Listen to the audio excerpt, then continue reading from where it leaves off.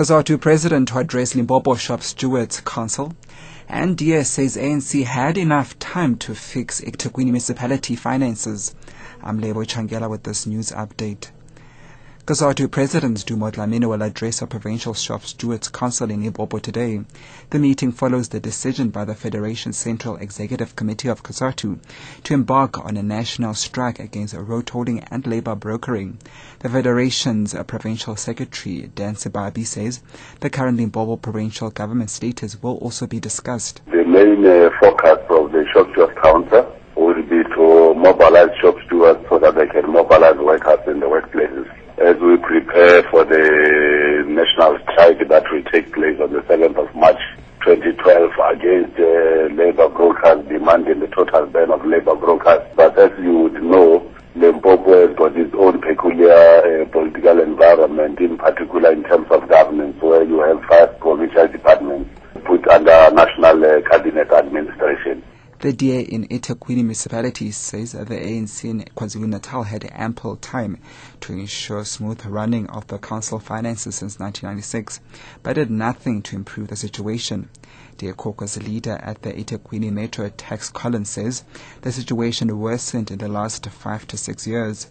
He says criminal charges should be laid against perpetrators. As far as we are concerned, those city officials and what's more, the body politic, the councillors who've been guilty of contravening any number of regulations and breaking any number of laws must be made to face the music. If heads should roll, then roll they must. If criminal charges must be brought against these people, then we will bring criminal charges against them. If disciplinary action is to be introduced, then we must do it.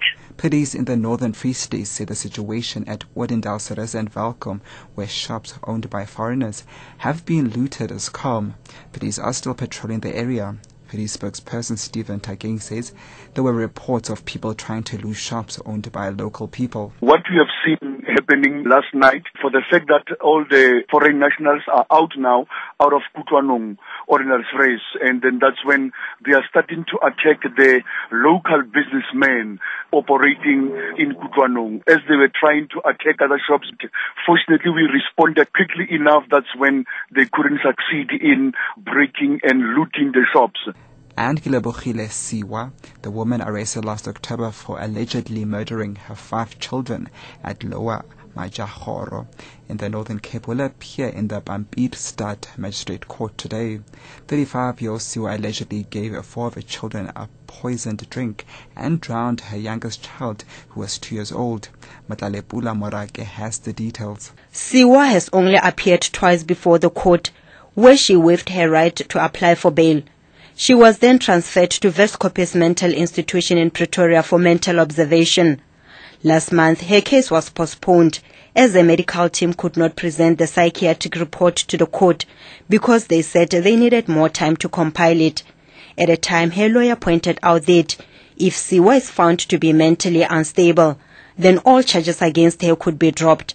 But if she is found to have been of sound mind when she committed the deeds, then they will proceed with the bail application.